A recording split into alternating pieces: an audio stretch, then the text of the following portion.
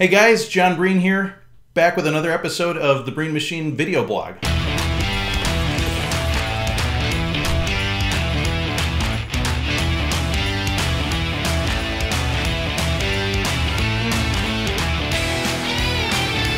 So I'm really excited. I've got a camera to show you today.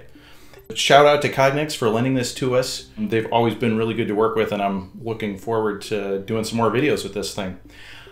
I really want to jump into all the details, but now's not the time. I want to do an overview for you first, and then we can dive in future videos for each part. First of all, this is a smart camera, and this is very common in industry. The smarts for the camera have to be somewhere, right? Sometimes we've got all the computations and programming inside the camera. That's why we call it a smart camera. Sometimes it's outside the camera and it's in a vision processor. So why would you go one way or the other? Well, first of all, it's a little simpler to have one part number instead of two part numbers in a cable. But there's also a cost component to it. If we have a powerful enough processor inside the camera, and then we do that for every camera, maybe we're wasting computation a little bit. Maybe we're buying more computation than we need. Whereas if we have several cameras without the computation and one vision processor, maybe we're saving some money on buying our processors. And I would generally say if you've got 3 cameras or more, it may be reasonable to look at getting a vision processor with IP cameras or something that don't have that. That being said, typically one manufacturer will focus on smarts in the camera and another manufacturer will focus on smarts in a separate vision processor.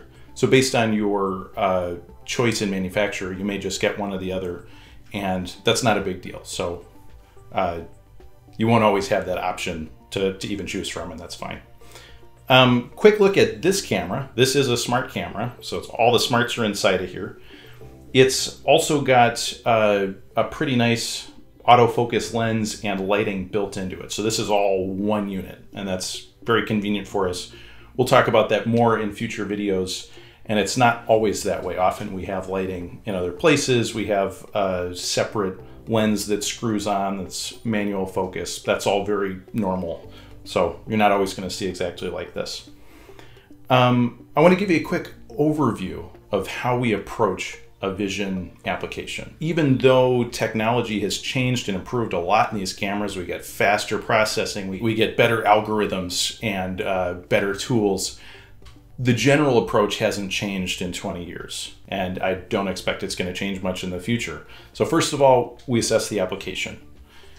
Is this a good fit for vision? Sometimes it seems like a silly question to ask. Well, if I can tell with my human eyeballs and my big human brain if that's a pass or a fail, shouldn't a camera be able to do it? Well, I'm here to tell you that industrial vision usually just isn't that smart. It's trying to be fast, it's trying to be specific, and the algorithms aren't built to be a human brain. They're built to be industrial in what they do. And I'll give you a really good example of what's not a good application. It's the thing that always sticks out in my mind, probably because it was the first big learning experience in my early career. At the time, we were we had a machine that would fill vials, long story short, and they wanted to quality check to measure the fill of those vials. These are little vials about this big, and every drop counts. We're trying to measure tiny little amounts of fluid. And so we had a camera for that. And it seems like it makes sense in theory, right? And someone even tested this beforehand and it worked okay in the lab. But in real life, there are splashes, there are bubbles, there are droplets here and there after the filling process. And so that ended up being a very bad application for vision because every drop counts and you can't expect this camera to figure that out. Once you've decided it is a good application, focus on what you want to measure and how accurately you want to measure it.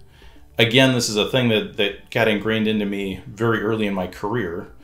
I would get assigned to a project and I developed the vision application, a measurement application, and the customer would come on site to look at it and start asking questions like, okay, well, how accurately can you measure?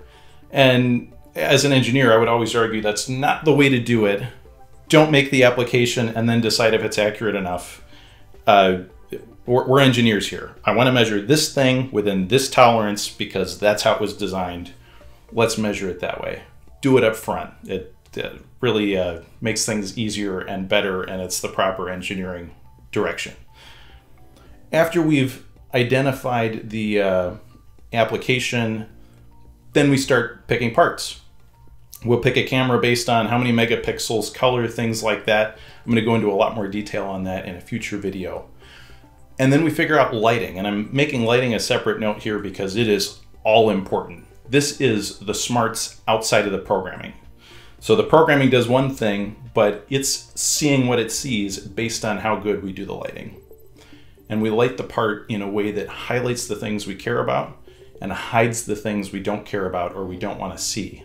That's why I say it's a smarts outside of the computation, because it's making this thing's job a lot easier. It's making our jobs as programmers a lot easier. So quick examples, if we're looking at just the outside measurements of a part, maybe we want to backlight it so that the part comes up as just one shadow. We don't see anything on the surface of the part, but we see all of the outlines. Another example is if we're measuring a label on a part, we want to see if that label is there or if it has the right information on it. We're going to have to top light it because we have to be able to see that label, and the edges might not be as important in that case. One more good example is if we're trying to measure a 3D component to a part. Say it has an embossed portion or features sticking up, and we want to make sure they're there or measure them or make sure they're the right shape. Then we might want to light from the side because that really enhances it, adds a lot of contrast to those surface features or to a texture. So that's lighting. After we get all this figured out, it's time to actually make it work. So again, when we set it up, we're going to mess with the lighting. We're going to get we're going to be focused on getting a good image. So focus, exposure, time, gain. Again, we'll talk about all these things in another video. After that, we program. Usually that goes in the direction of first we find the part, we locate some part of the part that we're interested in, and then we inspect it. Could be presence absence, could be size or measurement, could be shape. After that, and I'm probably going to say this a million times every video, runtime, runtime, runtime. You can make something that works great in the lab, and until it gets out in the field and runs for a long time, it seems, could be a week, could be a month, maybe you can do it in a couple days, you're not going to know if it works for everything. Maybe there's some sensitivity that you don't know about to the color of the product, and so every million products they make another batch. So a million products go through and it works just fine, and then next batch it stops working, or it starts having false rejects or false passes. And that's a big deal. So plan runtime into your design, into your schedule. That's part of the project, and it's not going to be right until you get that runtime. One more thing I want to say about runtime and why you want to spend so much time with it. It's very common in industry nowadays for the end customer, when you're supplying, say, an automotive supplier, and you're making a little knob for their dashboard or for their HVAC system in the car, that has to be right. They don't want to have to quality check that. And you can lose contracts for one part in a million that's wrong. So you really want to make sure that this system is working right. You put these systems in place because they work more consistently than a human being, and they work a lot faster than a human being. And maybe you want to program that so it's more likely to reject something that's a good part than it is to let through something that's a bad part. So things to think about. Anyway, that's all I want to talk about right now. Like I say, I'm going to be doing more in-depth videos on this very soon. If you're interested in that, subscribe to the channel and you'll get to see them all as they come out. If you like this video, give it a like, subscribe to our channel. I want to do this for you guys. I want to see other people learn and grow. That's what we're all about. And so validate me. Give us a thumbs up. It makes me happy to see your comments and see that we're interacting.